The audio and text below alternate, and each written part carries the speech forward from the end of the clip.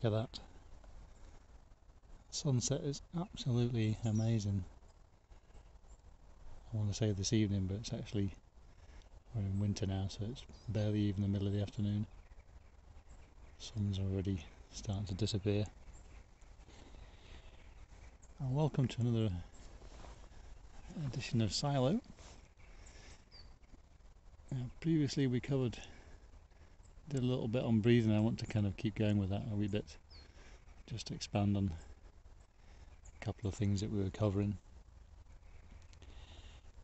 We did that last time, was just getting you to breathe in deeply, breathe out again,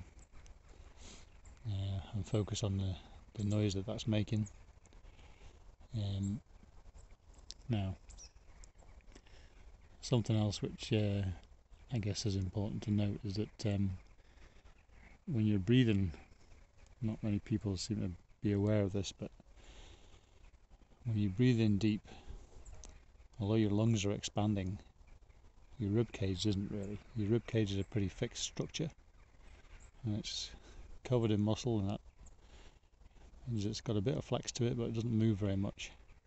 So a lot of people, usually when they're kids, get this idea because they know that their lungs are inside the rib cage, and they build this perception that when you breathe in deep, your chest expands, and that's not really the case. If you look at a baby when it's sleeping, as it's breathing in and out, it's actually the stomach that expands and contracts, and it's no different for adults.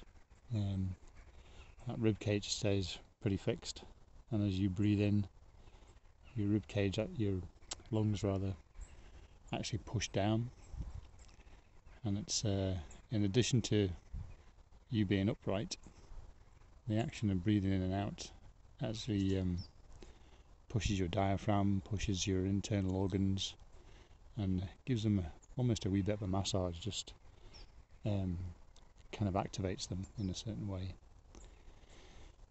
So when you're thinking about your breathing as well, and breathing in and getting those really deep breaths, don't try and expand your rib cage, but actually picture your lungs expanding downwards, pushing on your diaphragm, expanding your stomach, and actually you can almost force your stomach out, use it like a bellows, and allow it to expand as you're breathing in, and then draw your stomach in as you're breathing out.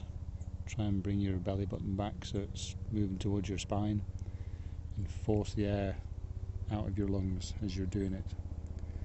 And you can almost get to a stage where your breathing is, rather than something that you're consciously doing through your face, through your mouth and nose, it's actually something that's driven by your stomach, moving in and out.